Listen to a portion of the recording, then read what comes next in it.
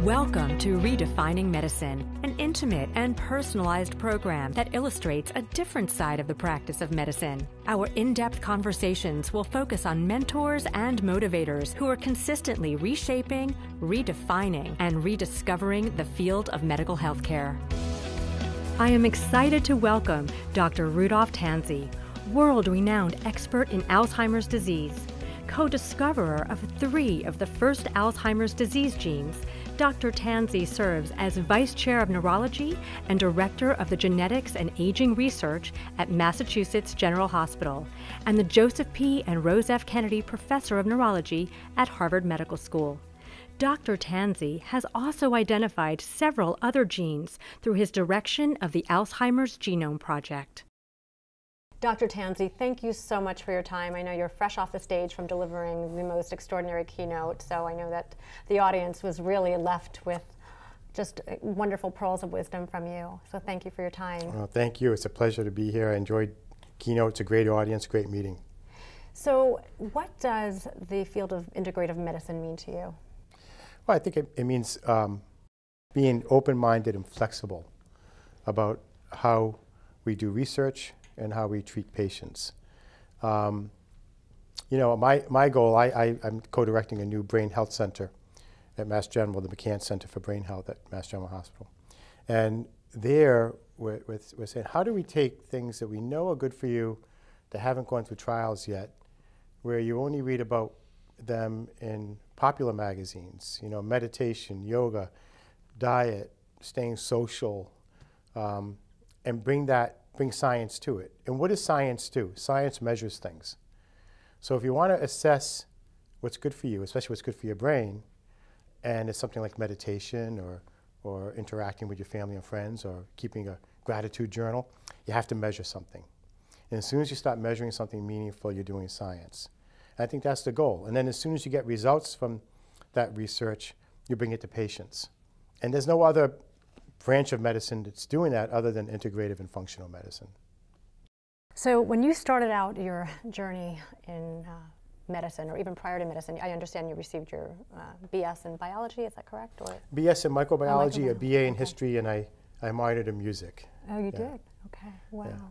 So you went from University of Rochester to Harvard, right, Yes. for your PhD? Yes. And so what made you focus your area on in neurology and more specifically on Alzheimer's? How did you wind up on that team? My original interest, and still is, was genetics. Okay.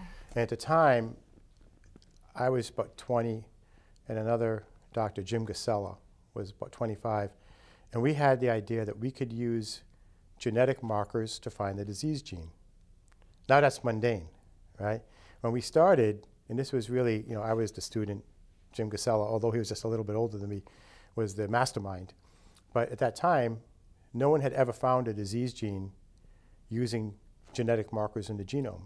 I mean, today with whole genome sequencing, we have 75 million DNA variants known in the genome. At that time when we started, there were 0.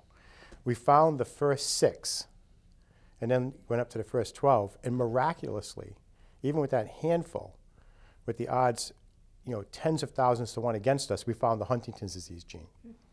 And that got me into neurology, because Huntington's is a movement disorder. And then I decided I wanted to build the first map of a chromosome, end to end, with genetic markers. So I picked chromosome 21, because it's the smallest, and I was a student, and I wanted to get done. And chromosome 21 brought me to Down syndrome, because they have an extra copy. Down syndrome brought me to Alzheimer's, because, you know, as Down syndrome folks get older, and now they do live much longer than in the past because of good health care and understanding the syndrome, they unfortunately inevitably get the pathology of Alzheimer's. And that led me to wildly speculate as a student, maybe there's a such thing as an Alzheimer's gene, and maybe it lives on chromosome number 21 because it'll link to Downs. And all of my superiors and higher ups at Harvard said, you know, look, you got to finish your degree. You can't, you're chasing it's a wild goose chase. You can't, you know, take such a leap of faith. And, you know, I don't listen. I never listened back then. I still kind of don't listen. Do what you want, you know.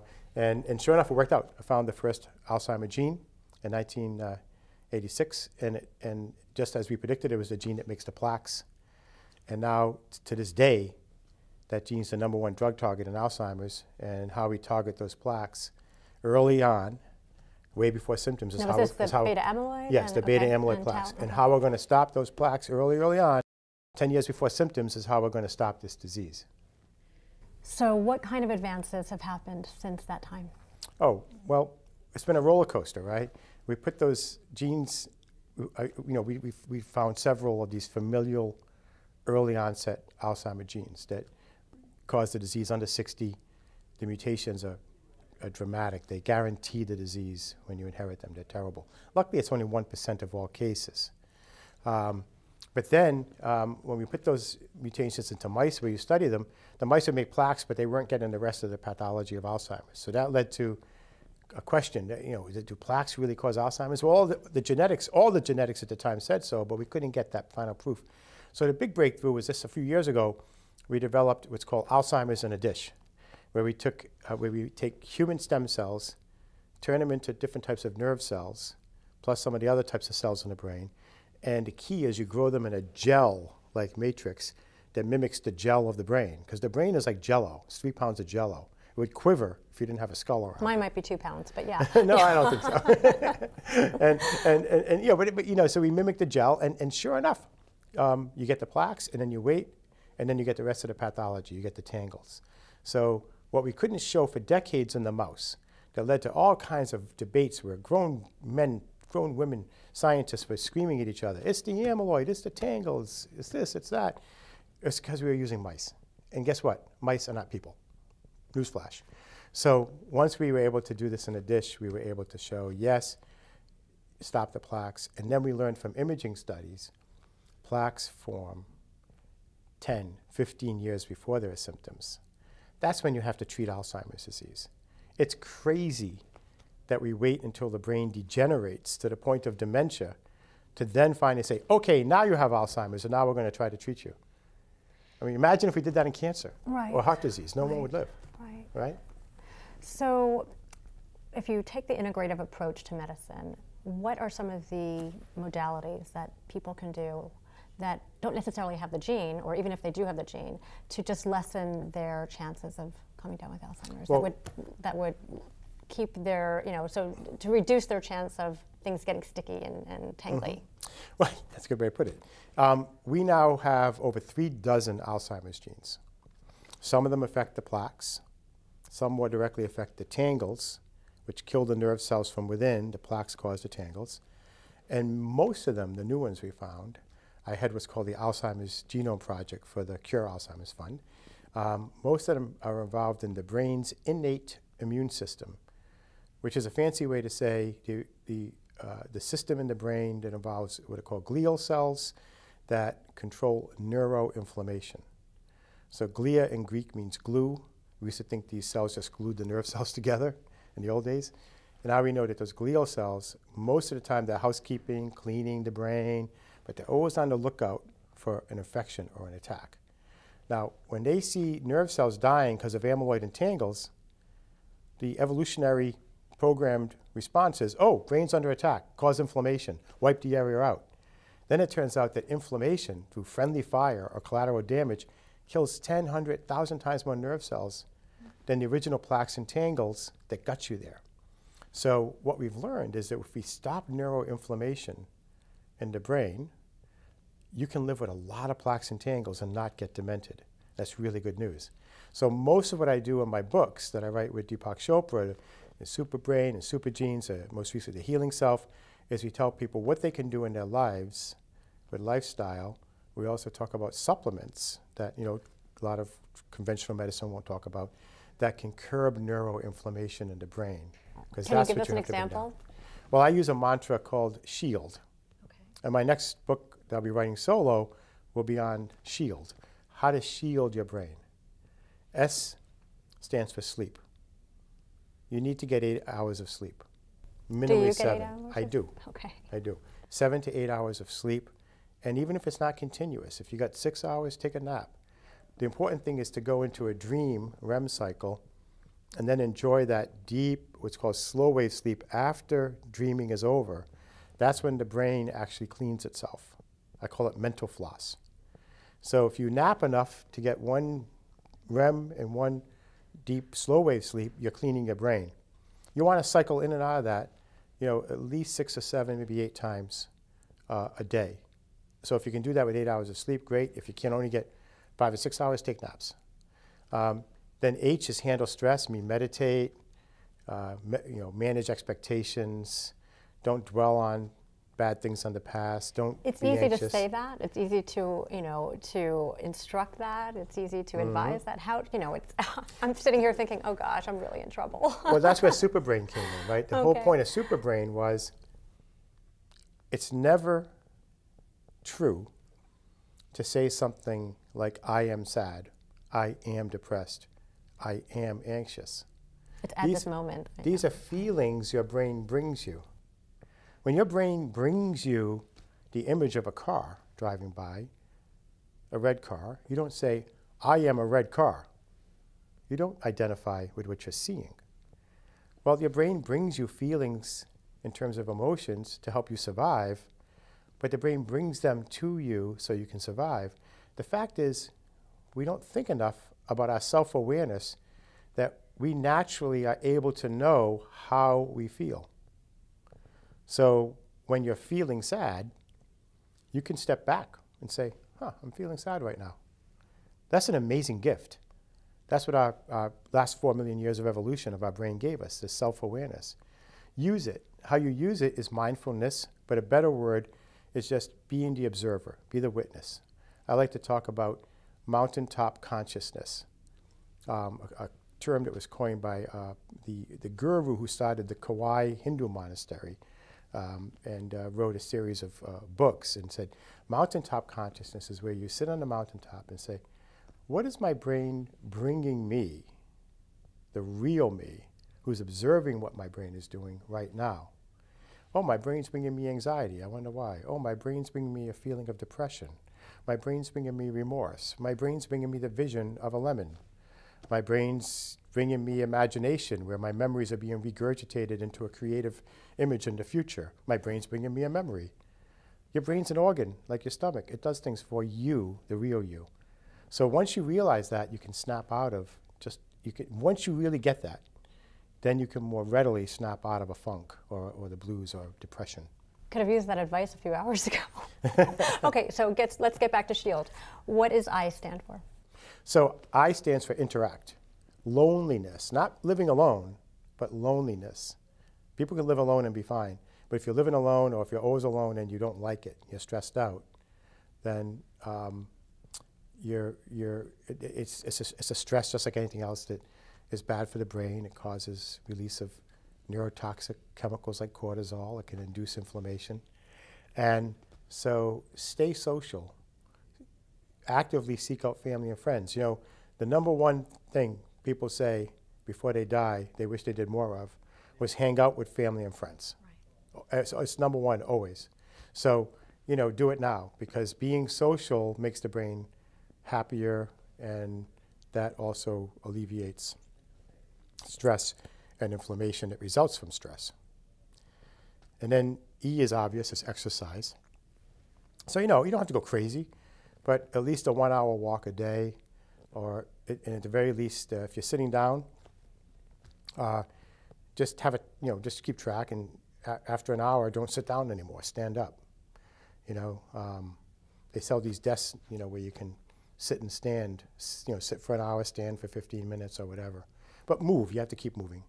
And exercise, it removes plaques from the brain, it clears inflammation, and it induces neurogenesis, the birth of new nerve cells, specifically in a part of the brain called the hippocampus, which is what's affected in Alzheimer's. That's the short-term memory area that's most damaged in Alzheimer's disease. So exercise is amazing. And L, can you guess what L is? Love. Love is good. Some people say laugh. Okay, laugh, okay. Which would go kind of with interaction, okay. I think. Okay. But L is learn, okay. what we're doing right now. Exactly. Learning new things, because in the end, the degree of dementia is equal or correlates with how many synapses you lose. So you have 100 billion nerve cells. You have tens, if not hundreds of trillions of connections between them, synapses, making up your neural network. And the more synapses you make by learning new things, and the more synapses you strengthen, because when you learn something new, you always associate the new thing you learn with what you already knew. So the more you learn, the more synaptic reserve you have. It's like money in the bank. You're making synapses so that they're there in reserve. So once you start getting into trouble with pathology, there are more synapses you can lose before you lose it, so to speak, right?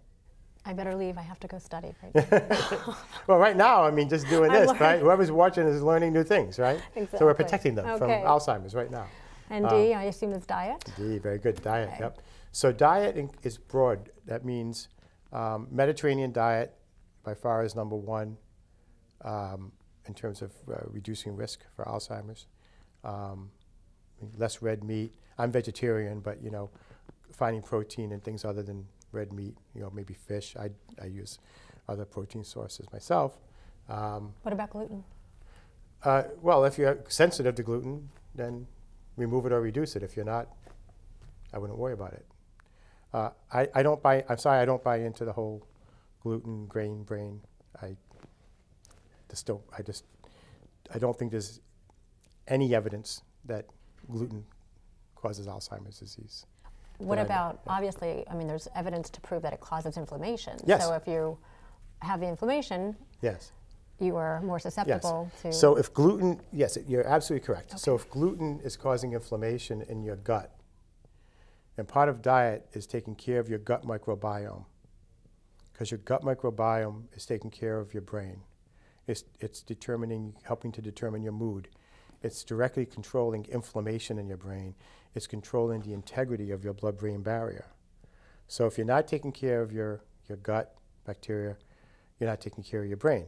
Now, if gluten disrupts your specific gut bacteria, causes dysbiosis, yes, that's bad for your brain. But you know, people are different. Some people are sensitive to it, some are not. In my family, we reduce gluten, so we have gluten-free products available, but we're not, you know, but we kind of mix it up. We don't remove it. How long have you been vegetarian? I've been vegetarian since junior year of college. Oh, wow. What was the impetus for you to go vegetarian? Honestly, Food at I had a girlfriend who was vegetarian. Okay. So I did it for her, and then I was so much happier. Wow. I felt so much better. Like all my anxiety went away, test anxiety. Interesting. Everything. I just felt like a new person in every way. So I said, I'm never going back. And luckily the school had a great vegetarian line. So yeah, never looked back. So rumor has it that if you weren't a scientist that you are today, you'd be a rock star on the road with Joe Perry and Aerosmith. How did that come about? Yeah, I actually just did a new album with Joe Perry and Johnny Depp and a bunch of old-time rock guys. Robin Zander from Cheap Trick is on it, David Johansen from New York Dolls, and it's a great album. It's called Sweetserland Manifesto, because Johnny Depp lives on Sweetser Street in LA, and they call the studio Sweetserland. But what happened was back in '09, GQ did this, and Jeffrey Bean did this campaign called Rock Stars of Science. So they had people who were big scientists in their field pose with rock stars, and then they made posters and put it in magazines to bring awareness to science, get kids interested in science. So Francis Collins, who headed the Human Genome Project, head of the National Institutes of Health, and I posed with Joe Perry. And afterwards, you know, we said to Joe, hey, you know, we play, because Francis plays guitar and sings. So Joe nicely arranged for us to do a gig with him. We put together a makeshift band and played in DC for Congress, and we did a public awareness thing about the brain and Alzheimer's, with Francis on an acoustic guitar singing and Joe and I'm on keyboards.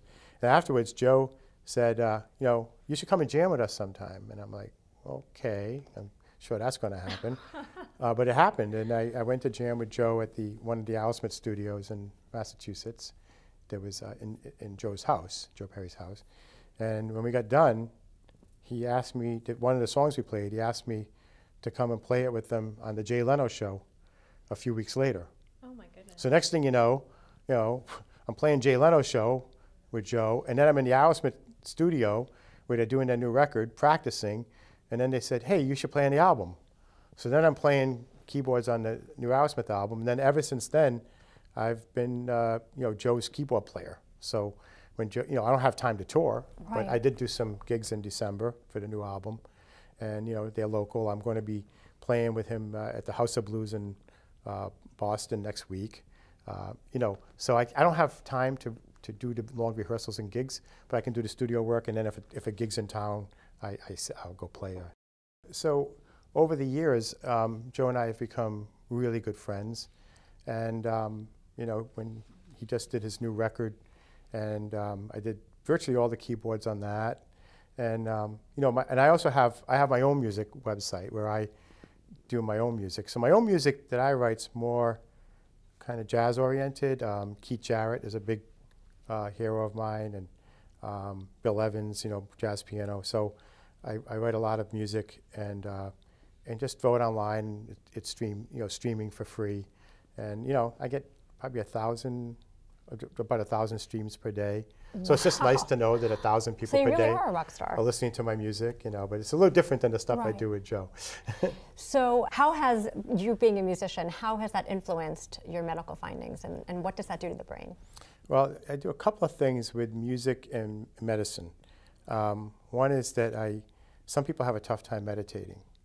I do some work with the New England Patriots and Bill Belichick on brain health, which is nice. I got a Super Bowl ring back in '16 for helping out in that regard, and it's trying to get football players to meditate isn't easy. So one of the things we did was we worked out ways to get people down into that mental state of meditation. If you did an EEG, they'd be down into like that theta or even high delta state where the frequency is down around 4 to 7 hertz. So I wrote some music that has behind it a binaural beat that slowly goes from the alpha, beta, higher frequency, bring you down to theta. And then these glasses, Deepak Chopra supported it. He named them Dreamweaver. And now they're using them in spas, they're using them in airline lounges, they get your nails done and you wear these things. So what you do is you're getting a multicolored light show and music, and it slowly entrains your brain down to theta. So it gives you a meditative type experience, and we want to use this not just recreationally, but for PTSD, for people with chronic pain, etc. The other thing I did was I realized how good music is for Alzheimer's patients. So I started a music app on the phone called Spark Memories Radio, because you can spark memories. And the idea there is the music we are most emotionally stimulated by is the music we heard when we were between 13 and about 25 years old. So the music you grew up with, high school, college. So you put in the patient's, you download the app, you put in the patient's birth date, if you know anything about their genre preference, and then just start spitting out songs from when they were between 13 and 25. And you know what? It doesn't even have to be a song they liked. It can be a song they hated. It triggers a memory. It just triggers a memory. And people are writing in like, if you're in the early stages, people write in, oh, the house is such a better place now, because now my dad, who was always depressed and agitated and yelling and screaming, is happy when he hears this music. Or somebody else wrote, my dad hasn't spoken in 6 months because he's in the late stages, more vegetative. And I got this one email, and they said Peggy Lee's song, Fever, came on, and for the first time in 6 months, the father sat up and started talking about his prom and this red pickup truck and the girl he brought, and then everything that happened in the pickup truck after the prom. And the whole family was turning as red as the truck. Oh my goodness. But they said it was great just to have him speaking. That's it was like amazing. So music has an amazing, ability. That's unreal. And I can understand, I'm sitting here thinking about Phil Collins and my senior prom. So, but no red pickup truck. So anyway, it is often said that a man of science is very black and white. You seem to have a very strong spiritual side, and I don't know if that's from your artistic side, from the music, but when did you always have this? When did you find it?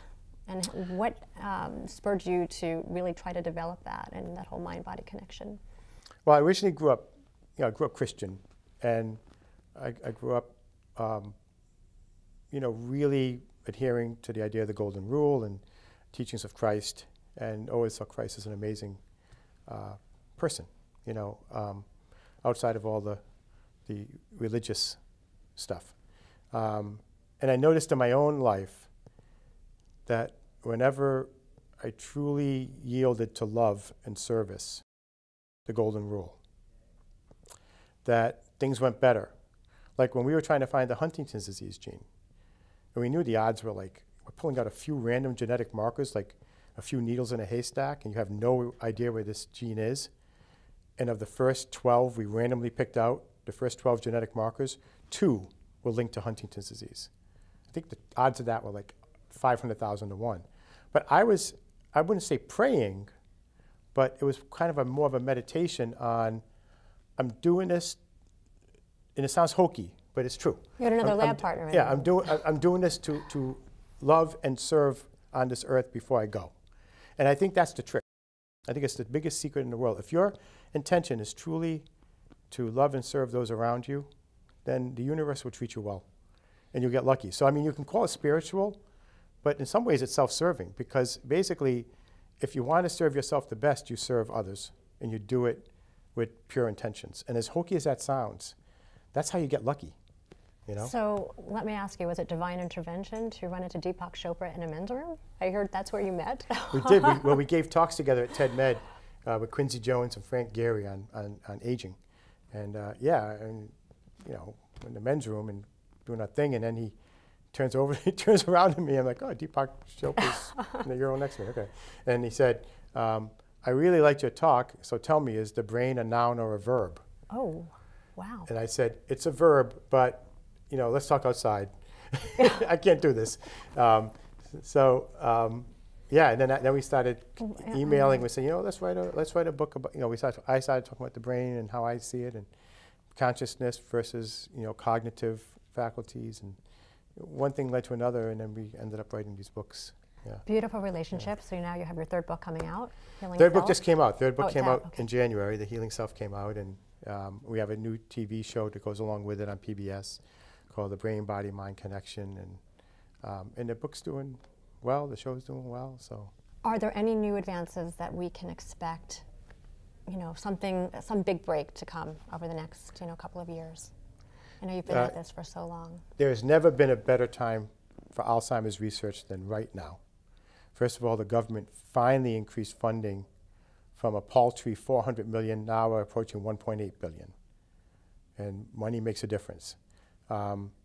Second, the FDA has come around to consider us doing trials in people who don't have any symptoms of cognition, but have the pathology that will likely get them to the disease 15 years later, and are going to let us treat those people with drugs to stop the pathology.